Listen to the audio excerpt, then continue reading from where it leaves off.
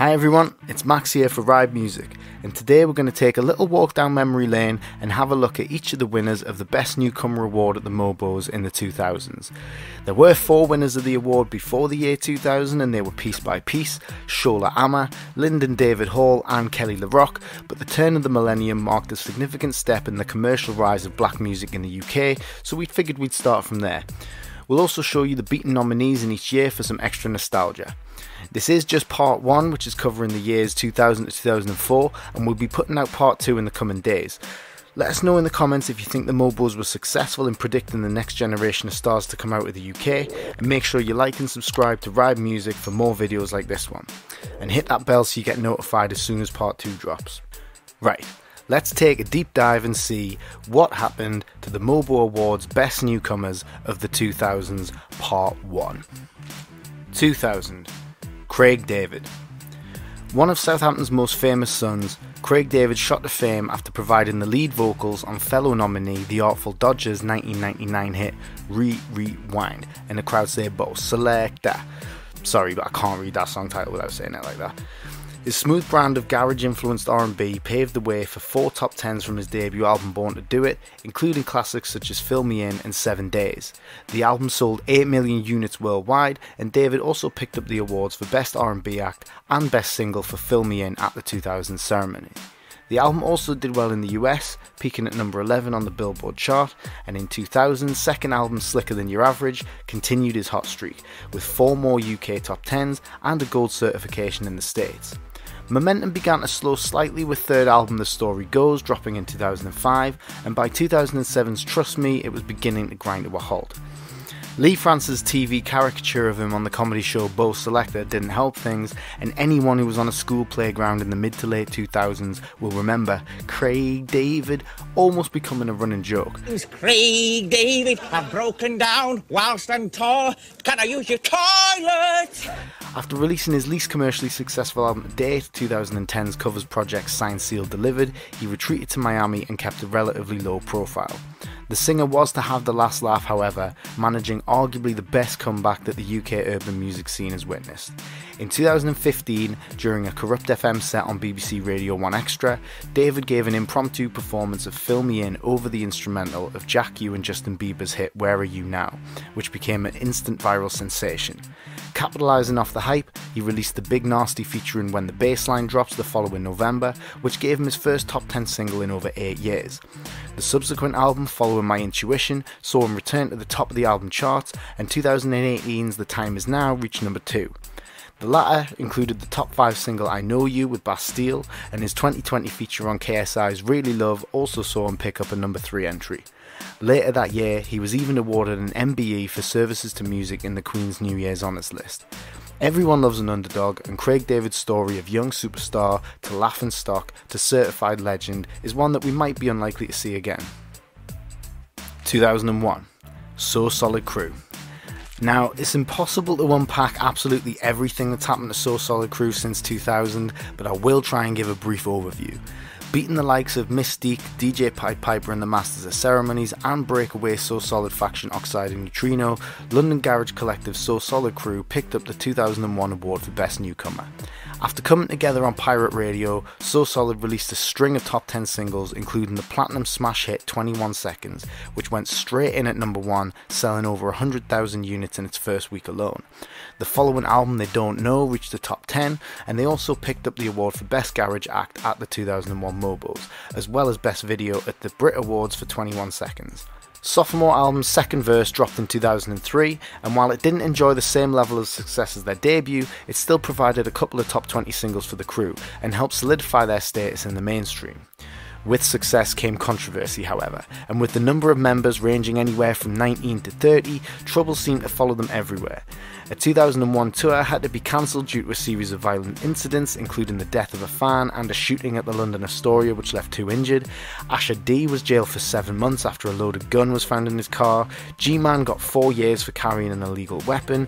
Carl Morgan was sentenced to 30 years for murder, while Mega Man was cleared of wrongdoing in the same incident, but not before having his throat slashed in jail whilst awaiting trial. Another shooting took place outside a So Solid gig in 2003, which left 1 dead and another wounded, as well as various other incidents and brushes with the law. Unsurprisingly, this derailed the So Solid train somewhat, and although they never officially broke up, the band pretty much stopped existing for a while. What happened to the members of So Solid crew is a video for another day, but in short, Lisa Mafia went on to have a pretty successful solo career for a few years, as to a lesser extent did Romeo and MC Harvey, who also married Alicia Dixon before cheating on her with a Pop Idol contestant. AM Sniper, or Ames as he's now known, went on to produce for the likes of Afro B, Wiley in The Game, and after having a short-lived solo career of his own, Asher D, now Ashley Walters, became a hugely successful actor, starring in Get Rich or Die Trying, Top Boy and Bulletproof. So Solid crew did briefly reunite in the early 2010s and dropped a Greatest Hits album, and their legacy does live on, but it doesn't look like they'll be returning to the forefront anytime soon. 2002, Ms. Dynamite. Another artist who was discovered through the pirate radio circuit, Crawley-born and Kentish Town raised Ms. Dynamite, came up by effortlessly mixing delicate singing and aggressive garage MCing. Her 2002 debut, A Little Deeper, saw her link up with producer Salam Remy and expand her sound into contemporary reggae, rap and R&B while still keeping in touch with her garage roots. It went platinum, spawned 3 top 20 singles including the anthemic It Takes More and the infectious Dynamite, and won the 2002 Mercury Prize.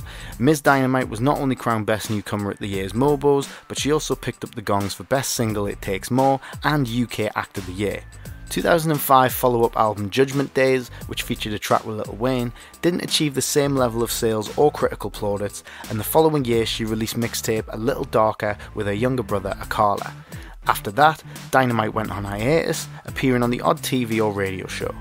Although we haven't had an album since, she has blessed us with a few guest verses, most notably on Katy B's Lights On and DJ Fresh's Dibby Dibby Sound, both of which reached the top 5 in the UK.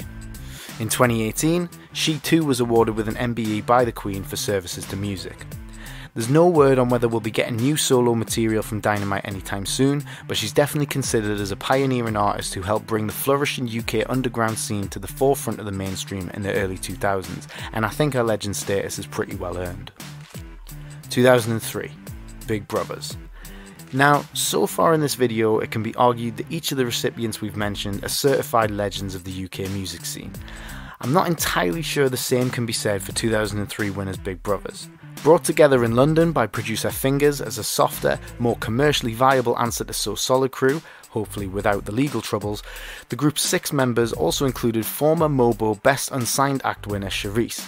Signed by Sony, they released the debut single New Flow in October 2002, which became a worldwide hit, reaching number 1 in Australia, New Zealand and Norway, as well as number 3 in their native UK.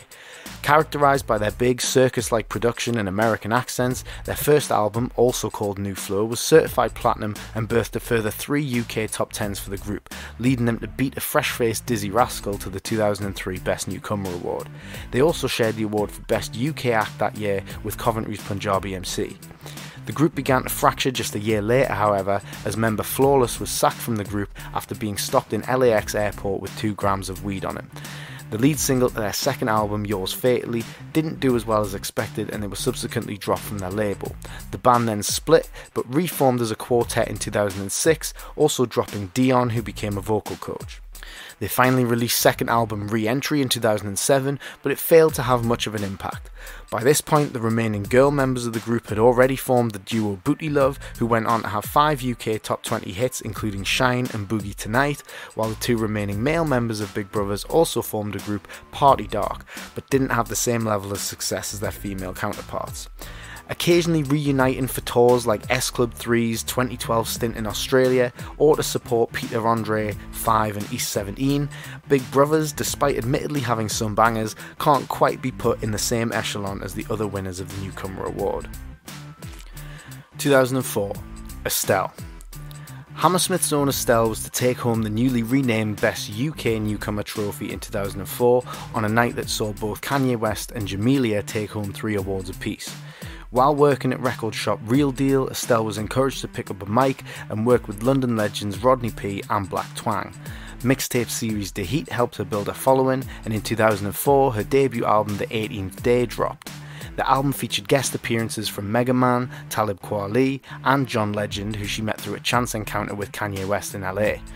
Her unique mix of rap, R&B and soul saw the album hit number 35 on the charts, and singles 1980 and Free both reached the top 20. She was then signed to Legend's new homeschool label under Atlantic Records, and 4 years after her debut, second album Shine saw her return with a stellar list of collaborators including will.i.am, Mark Ronson, CeeLo Green, Swizz Beatz and famously Kanye West on the international hit American Boy, which gave Estelle her first and so far only UK number 1, as well as a Grammy Award for Best Rap Song Collaboration. Nominated for a Mercury Prize and certified gold in the UK, Shine would be the undoubted commercial peak of Estelle's career. In 2009, she announced that she was working on her third album entitled All of Me. 2 initial singles, Freak featuring Cardinal Official and Fall in Love, were released but underperformed to the point that they were left off the album when it was finally released in 2012. Despite this, All of Me became her highest debut on the Billboard chart, although it didn't make any chart impact at all in the UK. Estelle had also branched into other work, modelling for Naomi Campbell's Fashion for Relief runway show and voicing Garnet in the animated series Steven Universe. 3-part EP series Love and Happiness preceded 2015's True Romance, and 2018's Lovers Rock saw her venture into a more reggae-influenced sound. Now the host of The Estelle Show on Apple Music, and always expanding to her list of guest appearances, Estelle has carved out quite the career for herself since that MOBO win all those years ago. So there we have it, the MOBO Best Newcomers of the early 2000s. Do you think the awards went to the right people? Did these newcomers become legends, or did they flatter to deceive? Let us know in the comments, subscribe to RIDE, and if you want to see what the MOBOs were saying in the second half of the decade, make sure you subscribe and the video will be out real soon. Watch one of these. Watch one of these. Yeah? Go on, click one. I can't wait forever, click one.